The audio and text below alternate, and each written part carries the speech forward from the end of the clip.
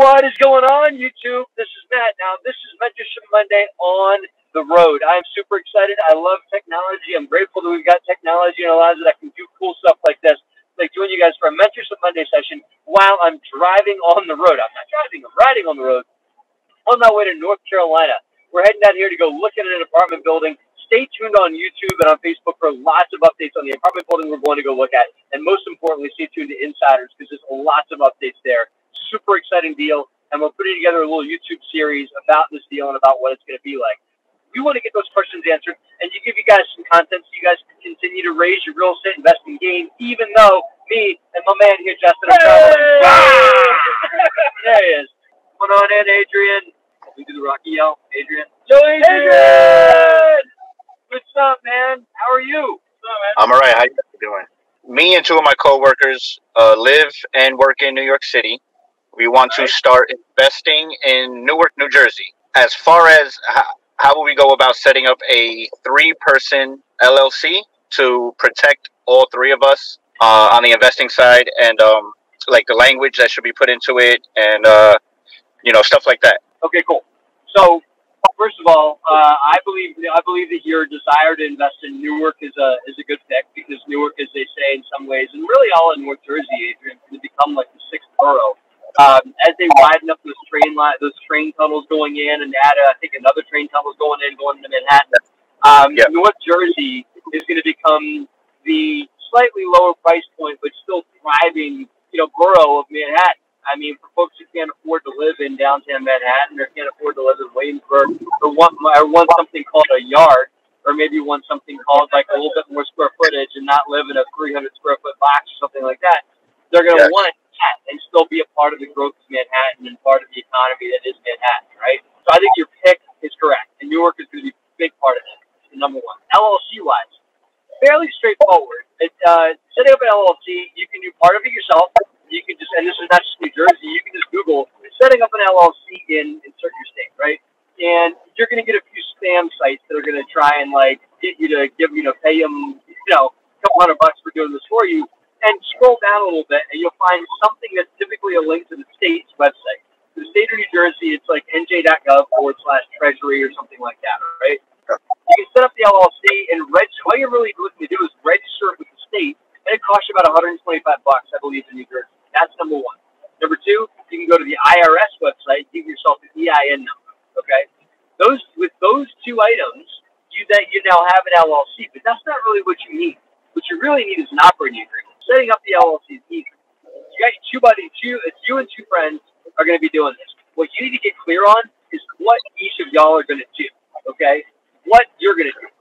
What you're going to do and how much you're going to put in, if you're going to put any cash in, and how much equity and what you're going to get for what you do, right? Some people would say roles, goals, and compensation, right? Put in that. You define that for each of the three of you, and then most importantly, define how the LLC gets unwound, how it gets exited from, something like that. That's a really great point. Listen, the operating agreement is really the key to this. Like Matt said, you can set up that LLC in 10 minutes or less on the website, but the operating agreement is going to list who's contributing, so how much are each of you putting in, what your roles are and responsibilities, and then again, to that point, how do you lead this thing? What if one of you wants to buy out? What if one of you doesn't hold up to their responsibilities that you're defining? So these are uncomfortable conversations to have because you're all excited right now and you're all thinking, yes, we're all going to do this, we're going to do this, we're going to do that. But then one of you might, get distracted by another project or another partner, or just not be into real estate.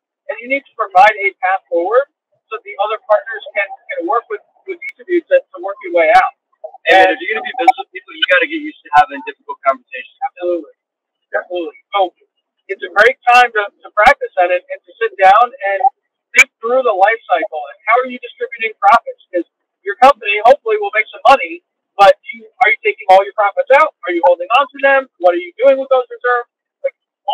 Every aspect of the business you've got to think about. What's coming in, what's going out, how are you spending, how you're investing, are you investing in marketing? Who's the final decision maker? If there's three of you, is it majority rules? Is it 2 versus 1? How does this company make decisions? Is there a CEO? Who is responsible? So that's what you got to talk through, line it all up, and have those hard conversations. But at the end of the day, your LLC will be stronger. And I'll tell you from my experience, and I don't want to speak for Matt, but similar.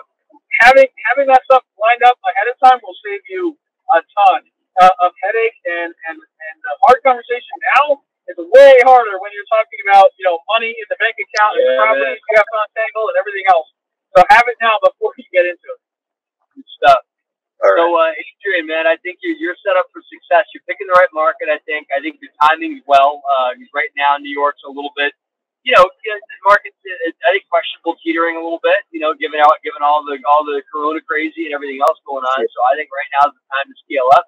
And I think that you're, you know, as long as you and your partners all bring a unique ability to the table, I think you guys are going to be successful. Thank you. Appreciate it. We're trying to be. Cool. It's good stuff, Justin. It's really all about partnerships, and when you're partnering, it's really about setting things up the right way. In your partnerships and in your structures and everything like that. And it's hard because it's uncomfortable because your buddies, you're getting into business, and everyone's excited. We've got Jerry coming online. Hey, Jerry, how are you? What's going on, man? Good. How you guys doing? Great, It's great man. to be a part of your first Road Warrior experience. I'm glad to be a part of it. So today, my question revolves around a cost segmentation study. I consulted with a local tax attorney or tax consultant, and they recommended a cost segregation study. So I went out and I contacted a couple of more specialty cost segregation companies, and they gave me some estimates. And the cost seems to be about the same.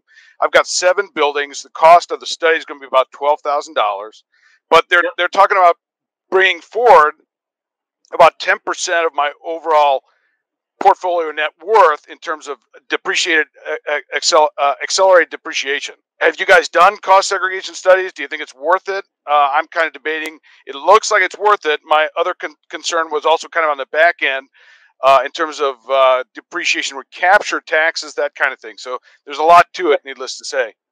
Yeah, there's a lot to cost seg. So we've done cost seg on a property. So I'm happy to share my experience with it. We did it on a $7.7 million property. We got $1.5 million in write-off. Wow. In that, so we got just over 20% wow. on the. So so it sounds good. But the problem with that, it was almost too much. So I talked to my CPA, and we actually didn't take all of it, right? Because he was like, "This is likely this could be an audit trigger to go in and show up with this much depreciation in 1 year." In addition, you're gonna. I mean, do you have investors? No. Or is it you? Or No. you don't. Okay. It's just the two of us. Got it. So for us, this was a syndication that we have out in Kentucky with like 40 investors, right?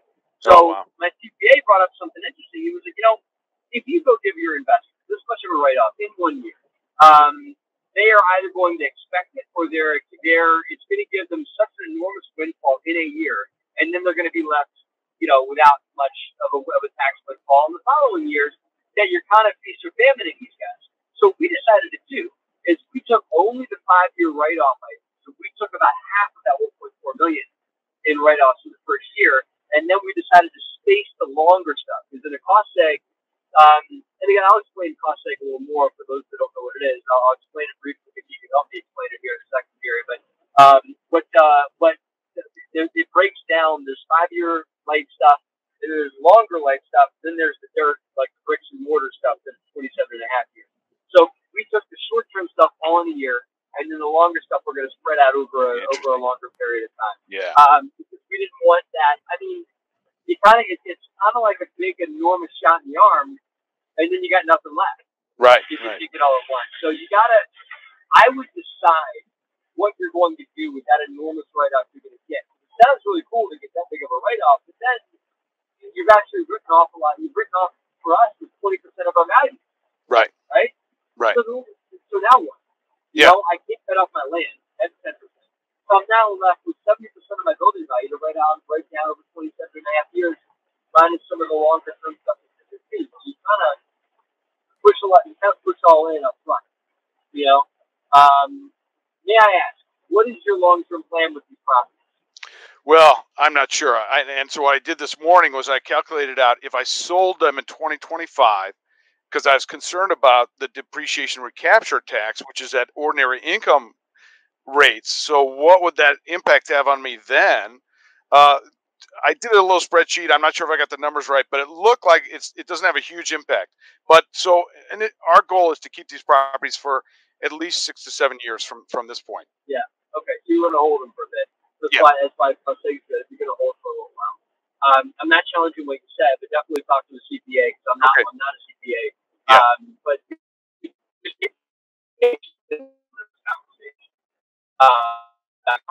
that for me,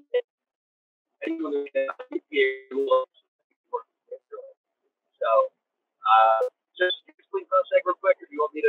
Yeah. So on its depreciation is the what the IRS says the value of your property is depreciating by a certain amount every year, and so normally it's like 127 to round numbers.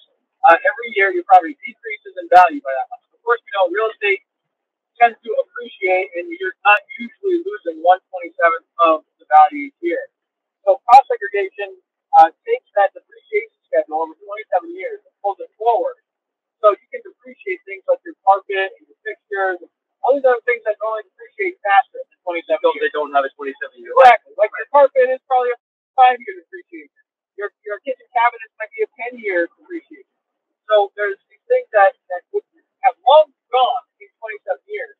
I'm going to depreciate that over 10 years. And so on a single family house is probably the same like that. So when we talk about a portfolio like Gary here, or when we're talking about a giant property like 1 or 200 units, that really adds up.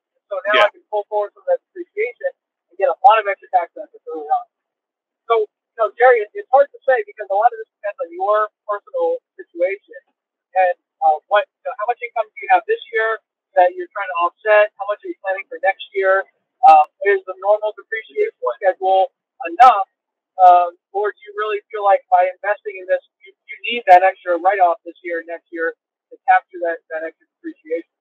So I would look at, try to model out income and expenses for the next 5 years, let's say, and then model it out with the depreciation. And if you need to offset it and it's worth the investment, that's probably well worth it. And if not, it sounds like you got a lot of properties. You probably already have a lot of depreciation coming in. You may not need it. Then you don't have to worry about recapping. Yeah. I got you. Well, hey, it's a good investment. And so with a follow-up question, so in terms of like our current income, we don't have a lot, and we're offsetting a lot of my wife's W-2 with our real estate losses. So then I guess the depreciation I pull forward becomes a carryover loss for the next couple of years, right? So then, I mean, that makes it slightly different for us, but it's still, we're able to carry that loss forward, which will benefit us. But you file, you're professional in your tax return. Are you filing yourself as a real estate professional? Yes. Okay. So, like, education piece on that. I'm a real estate professional. You're probably filing as a real estate professional too.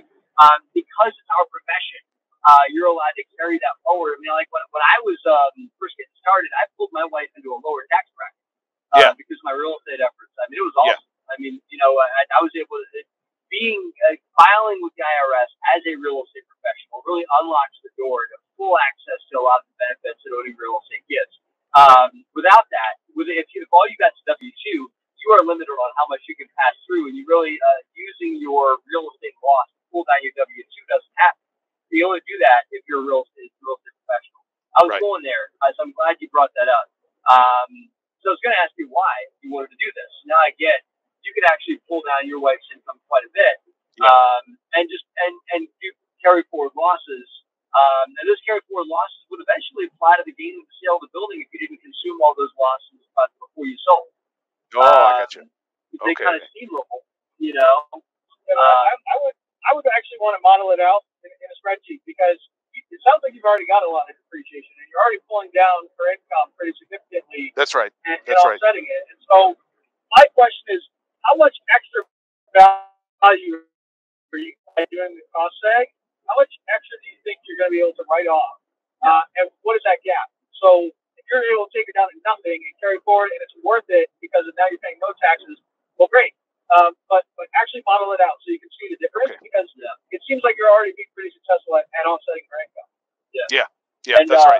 And one last thing, you also got to think about, Jared, what you want to do when you sell these properties. So are you 1031ing? Are you going to just cash out, take your chips, and leave the table, or what are you going to do? Have you thought about that yet? Not to that detail level, no. I mean, we've done some 1031s to get to this level, which has been great. Of course, the plan would be to kick the can down the road, so that might be part of it. It just kind of depends where we are in 5 years, really.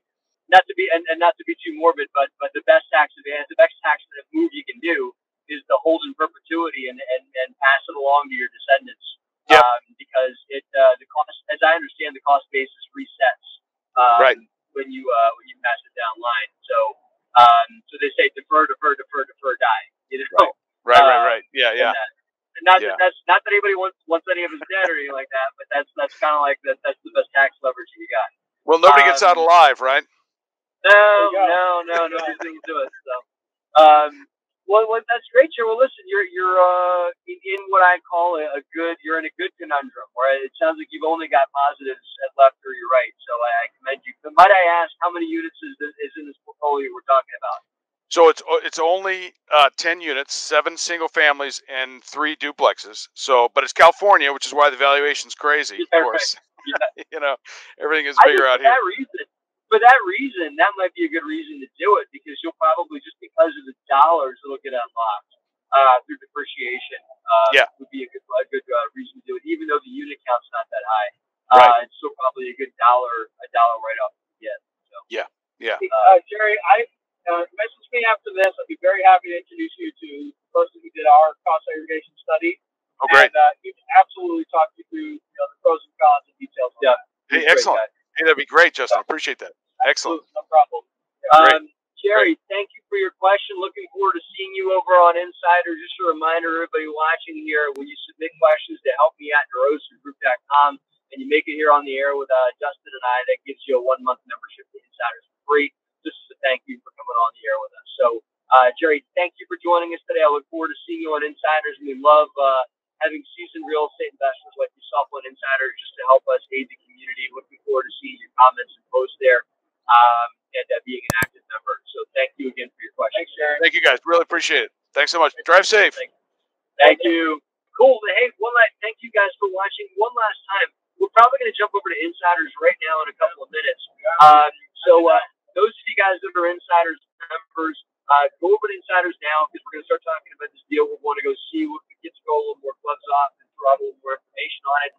If you guys are not members, go to DeRosa Group right now, DeRosaGroup.com, and just join us /Insiders. You can join the Insiders community. It's $24 a month. Very reasonable for the education and exposure that you get. And it's really an inside look into a growing real estate company that is the DeRosa Group. So I hope you guys can join us. Justin, final thoughts? That's it, man. I love doing this stuff on the road, man.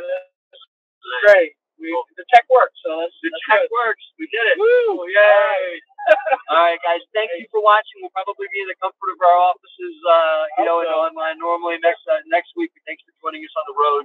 I appreciate you guys as always being with us. And just as we always say, have a great, profitable week.